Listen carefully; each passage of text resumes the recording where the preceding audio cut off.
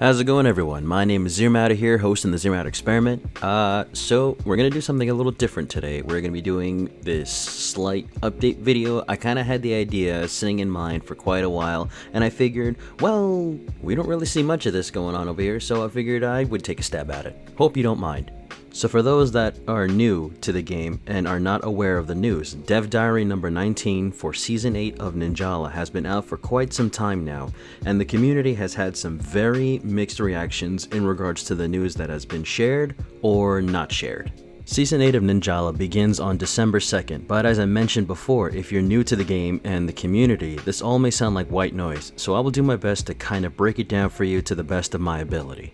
Usually when a new season drops, the game and the community go through a maintenance update, as I'm sure most games go through, but what normally has some folks confused is when exactly does the maintenance begin. I'll put up a picture from the Ninjala website to show what I'm talking about. So I can see here, the format can be a little confusing to someone who isn't from the community. This is where I come in for some assistance.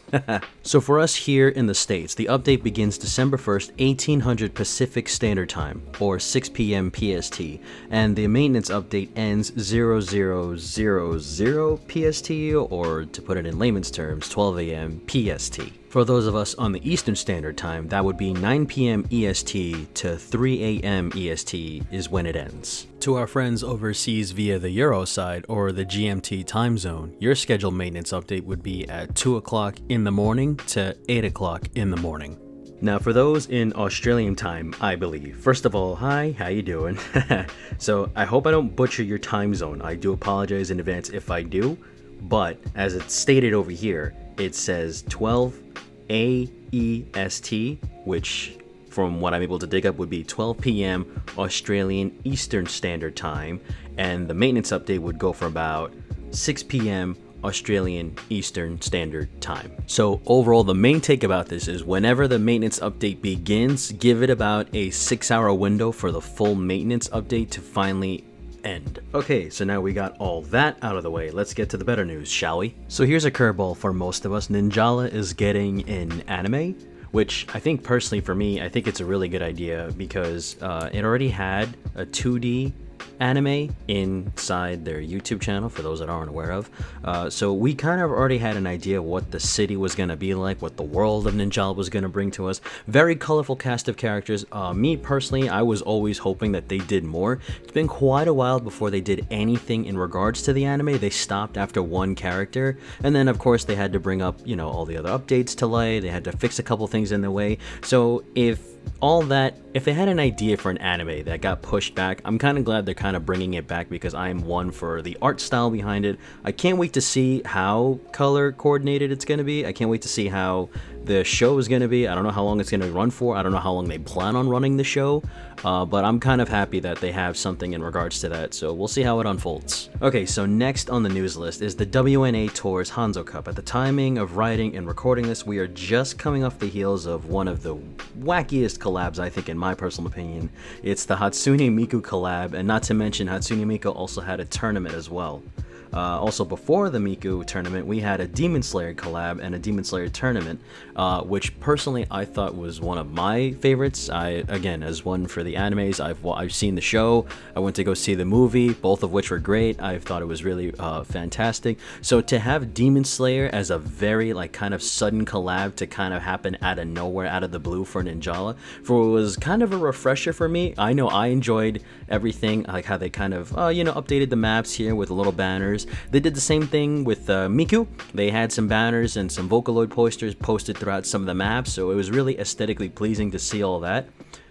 In regards to the WNA Tours, I must say it feels a little kind of blandish compared to the most, because like, think about it, you have Demon Slayer collab and you have the Hatsune Miku collab. Like, those are pretty two big prominent names, and then you have the WNA Tours Hanzo collab, which, I mean, hey, but you know, teach their own. It is what it is. I guess whatever idea they had for this, it's, you know, it's however they want to go by it, it's completely fine, but I'm not trashing it. I'm just saying, compared to the hype, like, we went from like, you know, stage 1, stage 2, now we're going back down 1, or maybe even stage 0 at this point.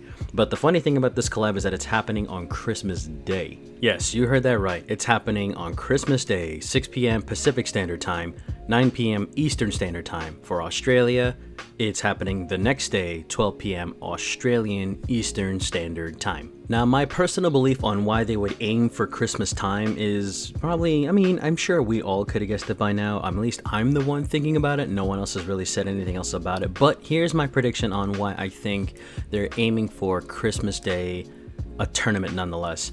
Christmas Day, as you all know, is the time we all get gifts and presents, and maybe a lot of people along the way really wanted a Nintendo Switch. Maybe the best time to get it would probably be around Christmas, which not a bad strategy, I guess. But at the same time, it also depends on how Ninjala is advertised around the holidays. If they do no advertisement whatsoever, you're not really going to see much going on Christmas Day.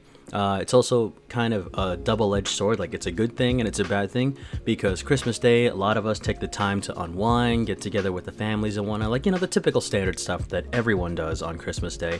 Some of us might not want to do family things. We could aim it towards to play games all day if we want. Whether or not Ninjala is going to be up on that bracket in terms of games to play on Christmas Day, we're not really so sure just yet. We will have to wait and see how it all unfolds.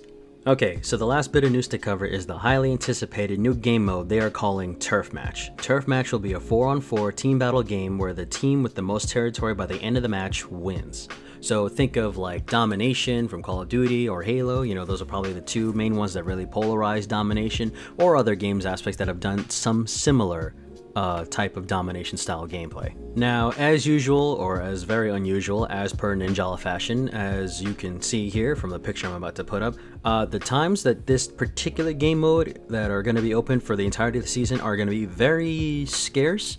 Now again, this is mostly for the new ones. If you're veterans, you can just ignore everything I'm about to say. But for the new people, yes, for some reason, they just like to throw these types of game modes during the weekends only. And it's only available for the weekends only of the times listed below, or wherever they decide to put it in this video, really. So you only have a very short window of time to play the new game mode, if you even get around to it, or if the news even comes out that we have a new game mode. But on top of that, we have some other interesting news coming to regular private matches, so you can hang out with your buddies and whatnot. So before that, you could only do the standard Battle Royale team-based thing, and there was nothing else on top of that. What they're doing, or rather what they're introducing this season, which I think is a major thumbs up for Gung Ho or Ninjala, is that they are implementing some past new game modes that you can play with your friends, so we don't have to play it online constantly. You can play with your friends to your heart's content. It's going to be Ninjala Striker and Release the Beast. Both of those two started off the same way that we're about to see Turf Match take its turn during Season 8 of Ninjala. They were only around for a very limited amount of time. Everyone really enjoyed the new aspect of those games. We also really, preached and said to ourselves, like, oh, I really wish they'd keep these because these are really great, interesting ideas. At least this time they kind of hit the nail, or they might have missed it halfway, 50-50, kind of, depending on who you ask around the community. Me personally, I think it's going to be great for our private matches, so at least we're not just constantly doing the same thing over and over. I'm sure that was a big complaint across all content creators, all players of the such and whatnot. So at least we're getting Ninjala Striker and Release the Beast coming to private matches with our friends, so we can really get some new type of styles of gameplays thrown around the mix. So what do you guys think about the news in regards to Season 8 of Ninjala? Do you like it? Do you hate it? In the middle? Are you indifferent about it? Also, I know there is another piece of news that some may have noticed is missing, but I will be discussing that in a different video, so stay tuned. This is Zero Matter signing off. Until next time.